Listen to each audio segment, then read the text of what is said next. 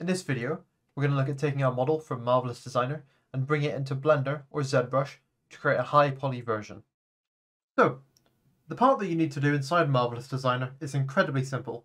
Just select everything with Ctrl A, right click pretty much wherever you like, and click Quad Triangulate. It might freeze for a moment while it does that, and it's finished.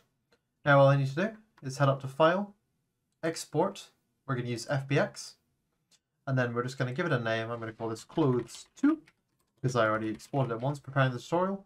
Click Save, and in these settings, we just want to make sure we choose multiple objects, thin, and united UV coordinates. In fact, correction, sorry, we can do a single object to speed up the process in Zbrush.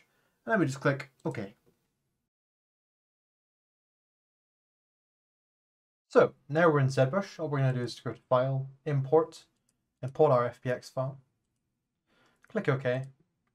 Change the matte cap from red to grey, naturally. Drag it out like this.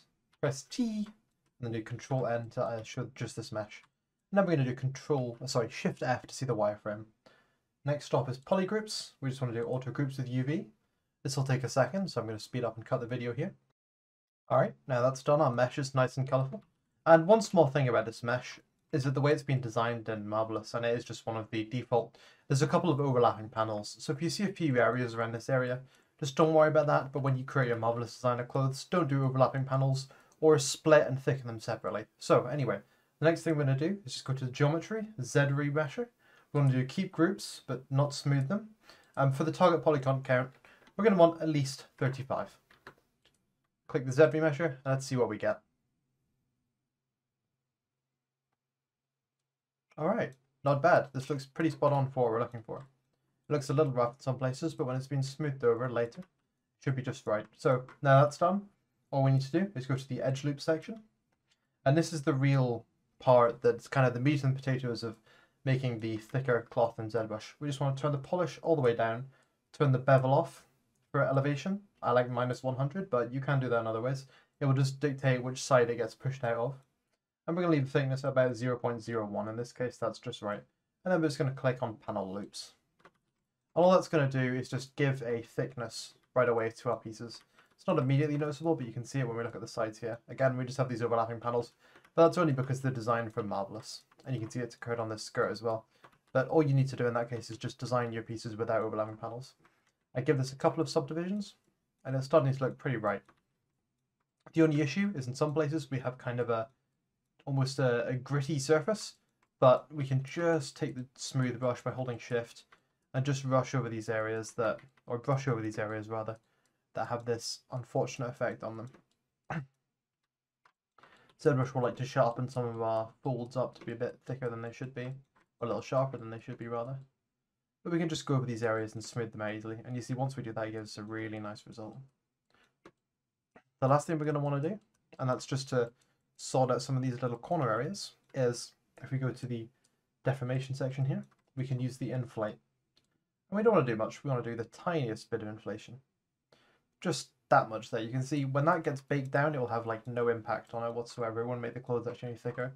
But you can see it will seal up these edge seams. And in a few places we've had unfortunate corners like that. But these can just be changed in your Marvelous Designer document. This piece wasn't designed super well with this method in mind, so when you design it, just don't layer things up too thickly, and if you do, split them off. So in Blender, the setup is incredibly simple. We're just going to add 3 modifiers, which I've prepared here. I'm going to turn them on one by one and show what they do. The Solidify modifier will add thickness to the clothes, and make sure you keep that thickness quite low. The Subdivision modifier will add some more topology and smooth it over. And the Weighted Normal modifier, you just add that one and it will smooth over the surface. Now, the upside of Blender is you see the corners and things around here are perfect with no need to tweak them. Everything just works. But the downside is in some areas, the smoothing of the topology isn't as great. And it would require you to go into sculpt mode later after applying your modifiers and then smooth things over. So to show off what that looks like, I'm just going to go into sculpt mode now. Choose the smooth brush, give it a low strength to about 0.3. And I can just go over these areas that are a little bit rough. And you see, they smooth out just as easily as Zbrush, but it's a little bit more difficult just to get the perfect shading because you have to apply modifiers and get destructive with it. Which, I mean, technically you're doing in Zbrush anyway, but it just does not do so well in Blender, but you can get equally good results. Well, that's the end of the video. Hopefully that was useful, and if it was, please do leave a like or a comment, and maybe share it with a friend so more people can find the information. Whatever way though, thank you very much for watching, and I'll see you all next Friday.